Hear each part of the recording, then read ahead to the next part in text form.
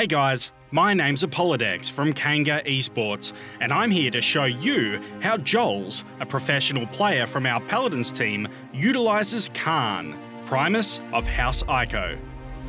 There are two main reasons why Khan is an exceptional choice of frontliner. One is that he is extremely versatile next to other champions.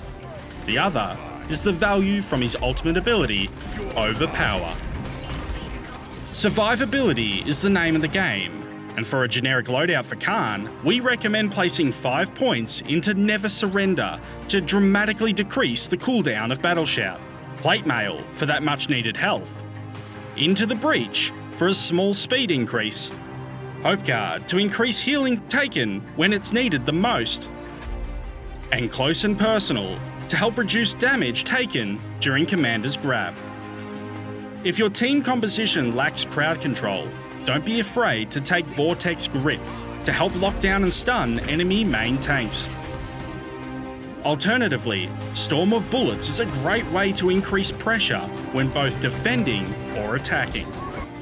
Cauterize is a must for Khan and should always be considered first. Like most main tanks, Rejuvenation, Haven, and Blast Shield should be heavily considered with their priorities based on the enemy champion lineup.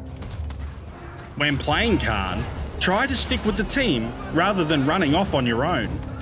His shout is a great way of assisting with healing when grouped up.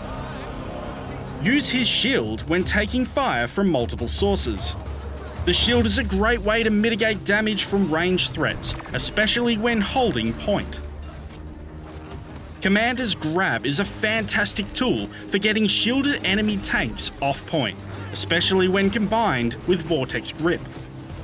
Throwing an enemy frontliner out of position, then stunning him, makes for a great opportunity for your damage to quickly take them down.